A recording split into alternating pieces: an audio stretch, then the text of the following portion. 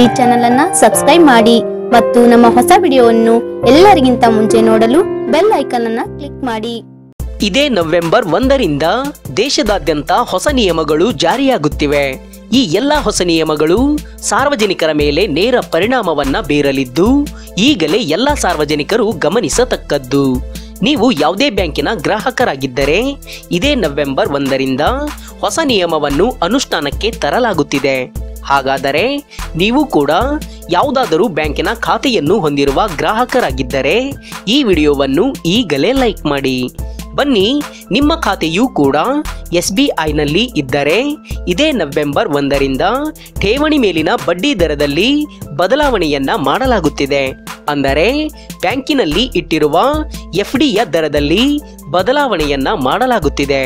ಸುಮಾರು 42 ಕೋಟಿ ಗ್ರಾಹಕರ ಮೇಲೆ ನೇರ ಪರಿಣಾಮವನ್ನು ಬೀರಲಿದೆ।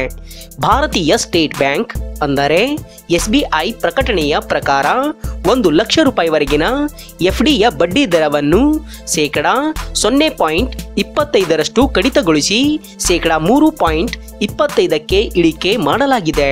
ಮತ್ತು ಇತರೆ ಉದ್ಯಮ ಕ್ಷೇತ್ರಕ್ಕೆ ಸಂಬಂಧಿಸಿದವರು ಅಂದರೆ ಸಣ್ಣ ಪುಟ್ಟ ಉದ್ಯಮವನ್ನ ಕೈಗೊಳ್ಳುತ್ತಿರುವವರು ಇದೇ ನವೆಂಬರ್ 1ರಿಂದ ಕಡ್ಡಾಯವಾಗಿ ಡಿಜಿಟಲ್ ಪಾವತಿಯನ್ನು ಮಾಡುವುದನ್ನು ಕಡ್ಡಾಯಗೊಳಿಸಲಾಗಿದೆ। ಗ್ರಾಹಕರು ಅಥವಾ ವ್ಯಾಪಾರಿಗಳಿಂದ ಡಿಜಿಟಲ್ ಪಾವತಿಗೆ ಯಾವುದೇ ಶುಲ್ಕ ವಿಧಿಸುವುದಿಲ್ಲ ಮತ್ತು ದೇಶದಾದ್ಯಂತ ಇರುವ ಬ್ಯಾಂಕುಗಳ ಸಮಯವನ್ನು ಏಕಕಾಲಕ್ಕೆ ಸೀಮಿತಗೊಳಿಸಲಾಗಿದೆ। ಇನ್ನು ಮುಂದೆ ನವೆಂಬರ್ 1ರಿಂದ ಬ್ಯಾಂಕುಗಳ ಸಮಯವನ್ನು ಬೆಳಿಗ್ಗೆ 10ರಿಂದ ಸಂಜೆ 5ರವರೆಗೆ ತೆರೆದಿರಲಿವೆ ಮತ್ತು ಹಣದ ವಹಿವಾಟಿನ ಸಮಯವನ್ನು ಮಧ್ಯಾಹ್ನ 3:30 ಮಾತ್ರ ನಡೆಯಲಿವೆ।